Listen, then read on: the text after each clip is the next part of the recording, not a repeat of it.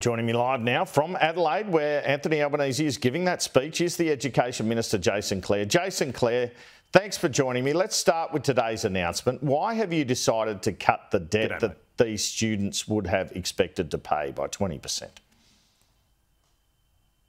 G'day, mate. Well, this is massive help for 3 million Australians right across the country with a student debt. People have got a university degree or a TAFE qualification, and it'll cut their debt by 20%. You know, the average debt at the moment is about $27,000, so that'll cut their debt by more than $5,000. For somebody that's got a student debt of about $50,000, and there's plenty of people like that out there, then this will cut their debt by $10,000. When you and I were at university, back last century, university was a lot cheaper than it is today. Even in the early 2000s, it was cheaper. Back then, students contributed on average about 30% to the cost of the degree, and taxpayers, the government, contributed the other 70%. Now it's more like a bit over 40% that on average students contribute, and the taxpayer or the government contributes about 60%. This fixes that. It fixes that for this generation of Australians, 3 million Australians who've got uni and TAFE qualifications over the last decade or so. Someone has to pay for this, and I assume it's taxpayers? Well, this is the thing, you know, whether it's TAFE or whether it's university, the individual benefits and the country benefits as well. That's why it's always been the case that we both chip in. It's why we've rolled out about 500,000 fee-free TAFE places, free TAFE places for Australians. But it's also why Australian taxpayers and the government contributes to investing in our universities as well. The bottom line here is a lot of young Australians are doing it tough at the moment. You know, they're just starting out, they've just finished their uni degree or just finished their TAFE qualifications, just leaving home, starting to pay rent, paying the bills. They've got to pay this bill too. This will cut the cost of that bill, and what we announced yesterday will make it easier to pay that off as well. Indeed, but if this is such a great initiative, why not, I mean, Parliament sits this week, why not introduce the legislation now, Jason Clare? Why say it's contingent on an election win? I mean, it effectively looks like an electoral bribe to younger people. We've got legislation in the Parliament right now that cuts student debt by $3 billion for 3 million Australians. That fixes the indexation formula. Everyone watching will remember that when inflation spiked last year, so did student debt. We're fixing that and wiping out what happened last year, making sure that it doesn't happen again. So that legislation's in the Parliament right now. We want to see that done and finished and fixed by the end of the year. That bill also includes other big reforms like paid prac. So for the first time ever, we're going to provide financial support for teaching students and nursing students and social work students while they do their practical training.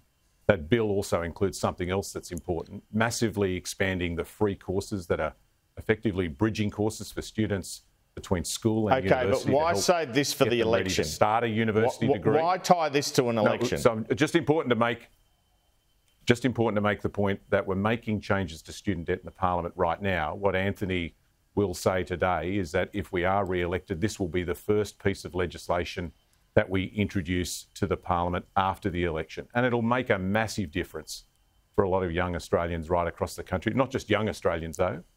Everybody that has a student debt cut by 20%. All right. A lot of young Australians would just like to see HECS fees cut full stop. So this obviously affects those who've accumulated the debt, who've graduated or are graduating. You spoke about when we went to university, my HECS debt was $9,500. Now an arts degree can cost you 50 grand. A medicine or law degree can cost you 80 grand. Why not just cut those fees? Oh, there's more to do here as well, mate. That's the truth. As I said, there's legislation in the Parliament to help students at university right now with that paid prac, that financial support while they do their training and those free courses.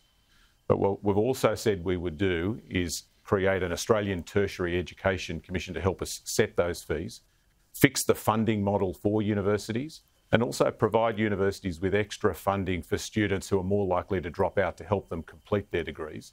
And I hope to be in a position later this year to provide more detail on all of that. And lifting the threshold for paying it back from $54,000 a year to $67,000. What difference will that make? Because ultimately it means it takes longer to pay your debt back, doesn't it? Not necessarily. It always depends on the individual. And remember, this is the minimum that you have to pay. If you want to pay more off, you can.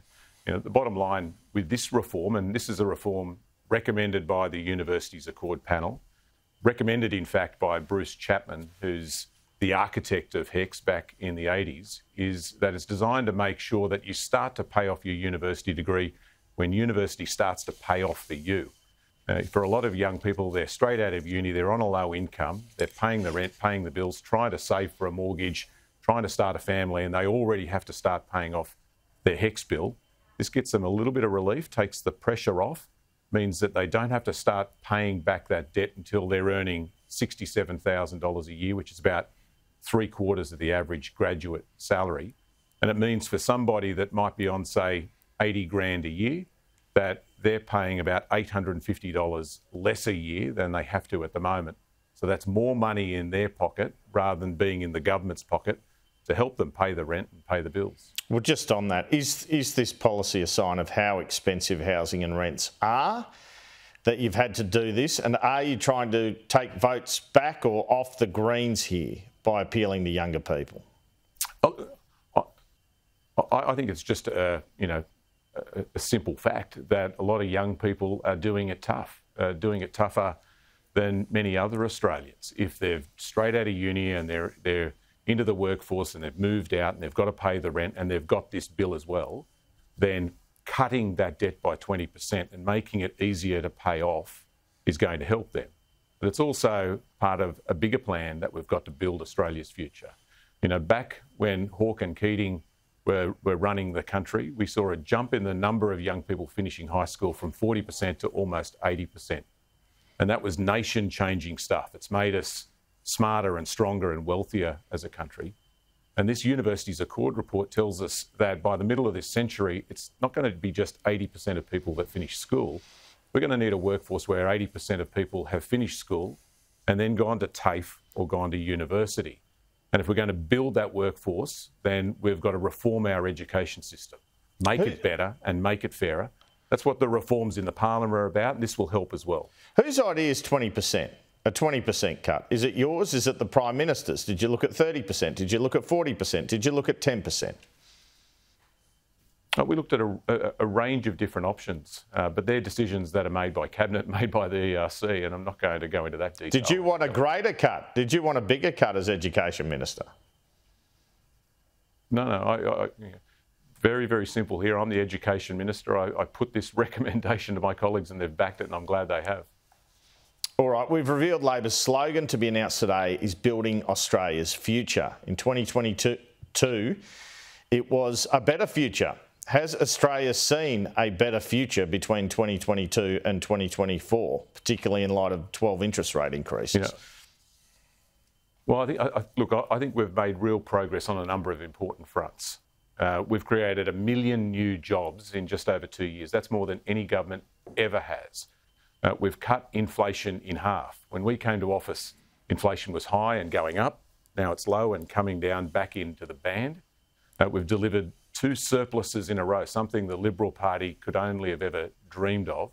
And now we're starting to see real wages grow again. So that's real progress, but it's just the start. What we'll be talking about today is what we want to do if we're privileged enough to win a second term, and that's building Australia's future. A big part of that is building the workforce, building the skills that we're going to need to build the next generation of Australians, to build Australia for the years ahead. Let me ask you about this issue of flight upgrades. I looked through your register. You declared a $15 bottle of wine and a phone charger at one stage, Jason Clare. But you did also declare, and do you really have to declare a 15? Pineapple, I think. Okay, all right. But you did also declare an upgrade with Qantas in 2019 on a flight from Sydney to Singapore. Was that personal travel, and how did that happen? Yeah. Good pick up, mate. That was a personal trip. That was a situation where I had just got out of hospital. I had surgery on my leg, and yep, I asked for an upgrade. I was assisted by Qantas. So who do you ask in that scenario?